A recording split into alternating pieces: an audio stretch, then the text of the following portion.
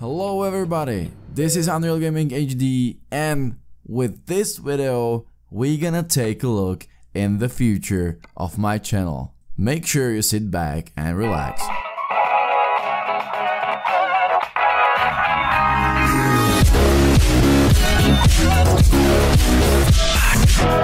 So as I said before, this video is gonna be about the future of my channel, but the most important announcement may be fact that I'm preparing 100 subscriber video, and surprisingly for some people, video it's not gonna contain any gaming footages.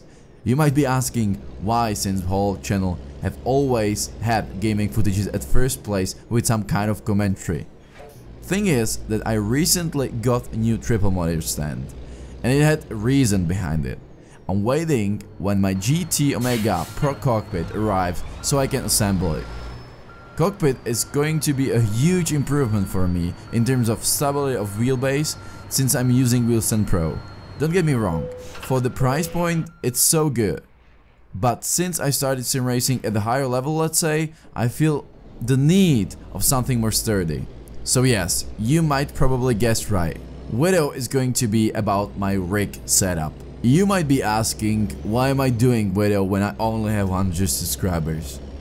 Well, you might be probably right, but since it is, actually in my opinion, very hard to get some attention for a growing channel without any reference, or since I hate spamming for attention or advertising my channel this way, it's very nice to have 100 of you subbing to my channel. With the things I just said, I would love to kindly thank you for your views, likes and comments below the videos. Since certain time, I'm thanking each subscriber individually in private messages on YouTube. I was wondering if to send messages to all of the subscribers, even those that subscribed to me months and months ago, but I decided not to do that because it would look a little bit weird in my opinion. Back to my rig setup. At the moment it's just the wheel, pedals and shifter attached to the Wheelstand Pro and me sitting on a regular armchair. My problem is that it's not sturdy and I don't have a steady driving position, and seating isn't obviously great either. Why did I choose the cockpit from GT Omega? Answer is simple. I think it's the best compromise between the price and the quality. I know there is a bunch of different cockpits out there, but none of them have the same modularity and price tag that offers GT Omega. How do I know the quality is good for the price? Well, actually, a friend of mine has GT Omega cockpit for 4 years. And even after 4 years, it's as sturdy and fine as it was 4 years ago. I think it's a good reference, isn't it? Well, I totally forgot to say that after a long time, I have tried American Truck Simulator, but the single player, not the multiplayer. And I found out I got some mods in it. And I gotta be honest with you, not the huge changes, right? Mostly small audio or visual changes. But even these make the game look and sound better. Actually, I prefer American Truck Simulator over ETC2 in every single aspect, but since I love multiplayer, I'm, let's say, forced to play ETC2 since there is no one playing ATS multiplayer due to lack of content.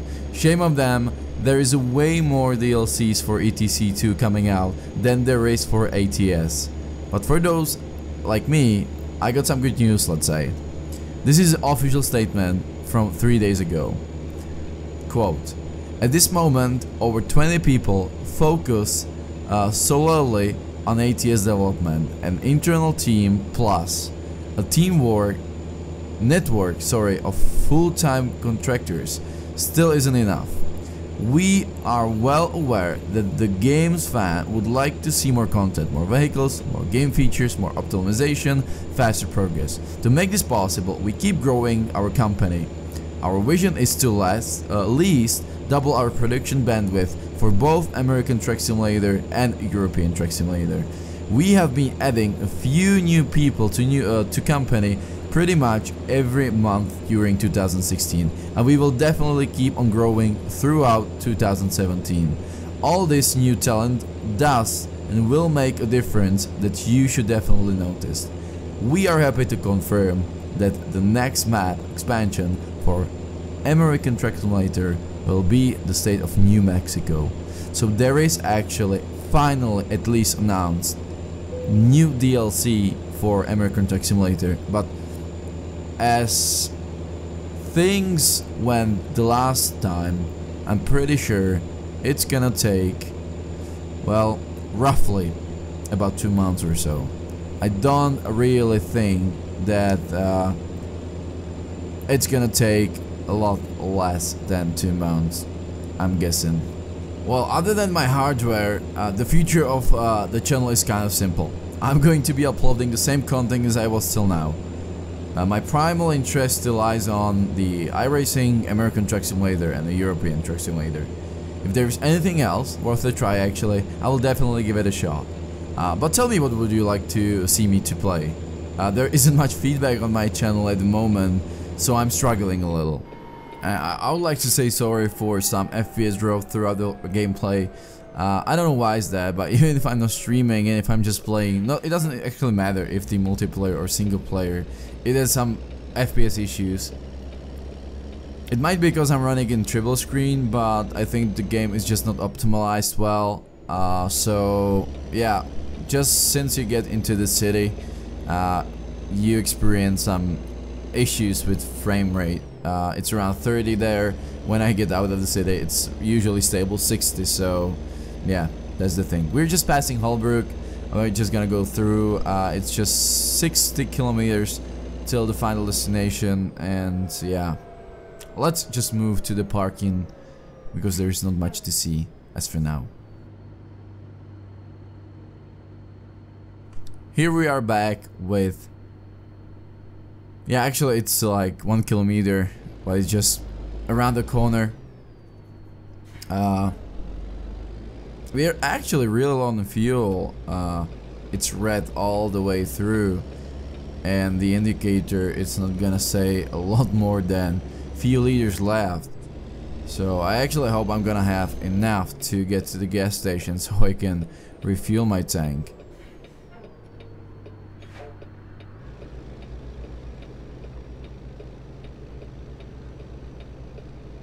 Okay, it's not gonna be the hardest parking I've ever had here, but you can definitely screw any type of parking here. I was even like wondering one day, is it actually harder to park here? Oh, there was a contact for some damage. Is it actually harder to park here in ATS than it was in ETC2? Because the length of the trailer is pretty huge factor in it. And from my own experience, even the experience of my friend, we're driving together ETC2 usually, as shorter it gets, as harder it gets. So long not necessarily mean harder, and in ETC2, in ATS, there are longer trailers in general. So I don't know. Tell me your opinion in the comments below.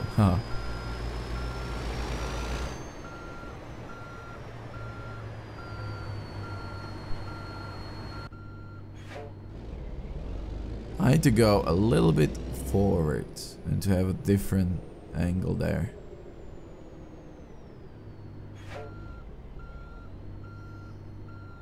It's really hard to park just using the mirrors in the cockpit, because the distance there, you cannot see anything when you're at least, let's say, far away from the parking lot. So the best way is to use the camera off window, but not always it's usable when you're trying to park on the other hand. But this time it's gonna work, just to straighten it up a little bit, and we are in. Alrighty guys, I wanna thank you for watching this video, and I hope there will be loads of views, at least on my 100 subscribers video. Thank you for watching. This has been Unreal-GamingHD, and please don't forget to like, subscribe, and peace.